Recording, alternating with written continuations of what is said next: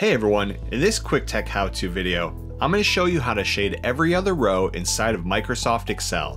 When you're working with a bunch of data in rows, like an address book for example, it sometimes becomes hard to scan across multiple columns, especially when you go to print. To help, you can add shading to every other row to help break them up and make it easier on your eyes. The first way is manually doing this row by row, but if you have lots of data, this will get old quick. The easiest way to do multiple rows quick and formatted how you want is by using conditional formatting. To get started, open or create your new Excel file and get your data ready. Now, select all your data by clicking the first cell and dragging over to the last.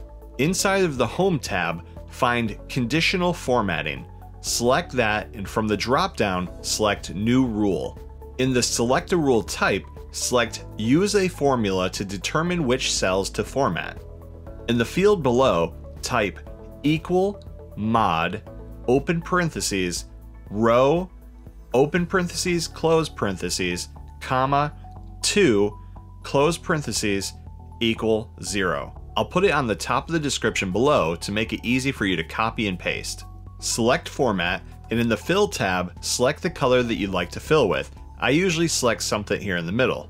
Select OK on both of the screens and it'll apply the shading. And it's that simple to shade every other row inside of Microsoft Excel. Thank you for watching. Please like and subscribe and stay tuned for more quick tech how-to videos.